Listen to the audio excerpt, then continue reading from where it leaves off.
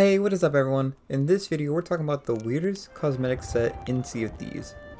So there are a lot of interesting cosmetics in Sea of Thieves, but to me one of the most interesting and the weirdest set has to be the Obsidian set. This set is known by several names. Most of you know it as the Obsidian set, but you also might hear things like the Onyx set, the Black Dog set, the Ebon set, or the Midnight set. All of these refer to the same thing. So the Obsidian set is probably one of, if not the most beloved sets in the game, with it having some of the rarest cosmetics.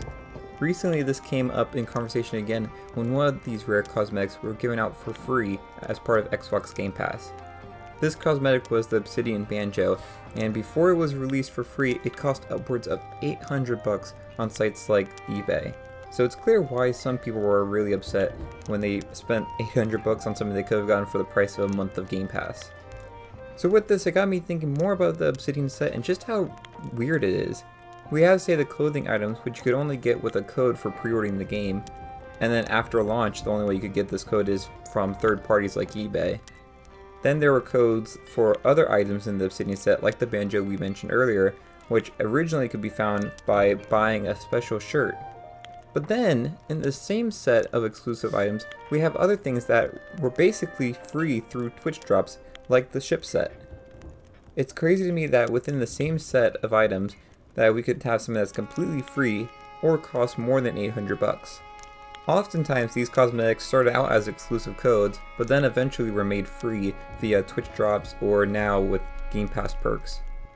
One of the first times I personally remember this happening is with the Onyx 4-pack, which was earned from buying Chips Ahoy cookies that were sold when the game first launched.